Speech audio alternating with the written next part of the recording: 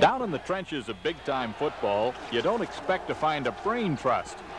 But the starting line of the Nebraska defense could well be the smartest in all of college football.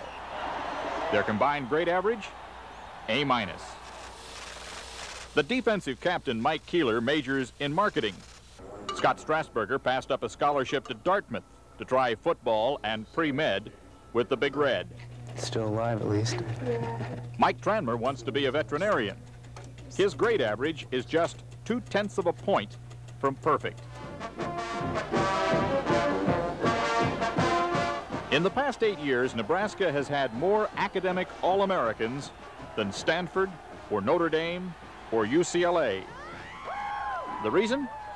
Well, the players point to this woman, Ursala Walsh, who gave up life as a nun to teach the Cornhuskers how to study.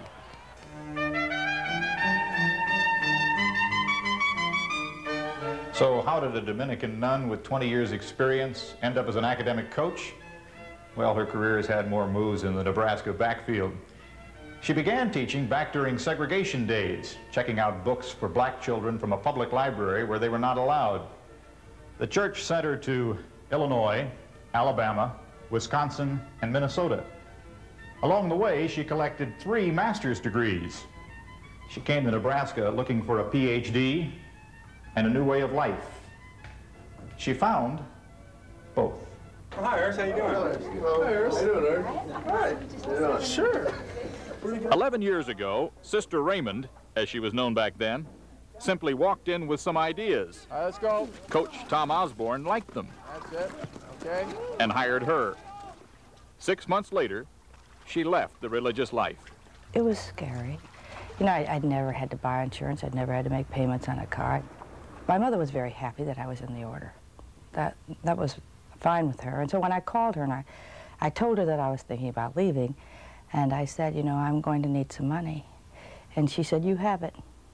And she never asked me why or anything. She said, you have it. I didn't need it because I got the job. Ursala Walsh had never even seen a Nebraska football game. Comes in waves. Sometimes it's real bad and sometimes you don't even have it.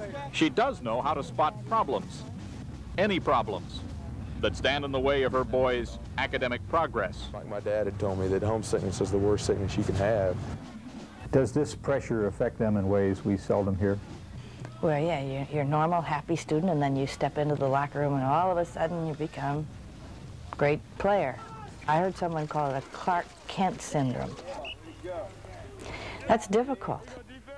Half of the adjusting entry is bad debt expense. When players have trouble with a course, Miss Walsh takes the course herself. Do you think this is true? And haunts study tables after dinner 4 nights a week. 92% of the football players at Nebraska graduate. That is the highest percentage in the Big 8 Conference. Those who do not must reckon with Ursala Walsh. Anthony Steeles left school 2 years ago to play pro ball with the Boston Breakers.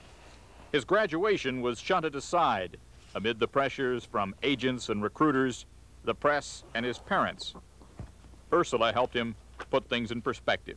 They love you when you're here. They love you when you're here and you're putting out all your effort out there and you're winning games for the fans and the coaches and what have you. But after you're gone, when you come back, people look at you and say, didn't you used to play ball here?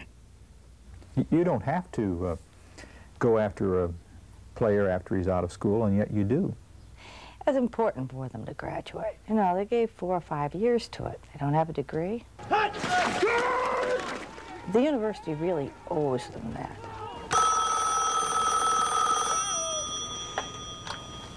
Hello? Ursula? Yeah. Yes, this is Pat Woodruff. Ursala Walsh has been so successful, she is now the academic counselor for all 9 of the men's sports at Nebraska. What's the matter? And the coaches love her. When game plans stall, her boys can see the problem and correct it. They don't have to wait for the highlight films. For today, Bob Dotson, NBC News, Lincoln, Nebraska.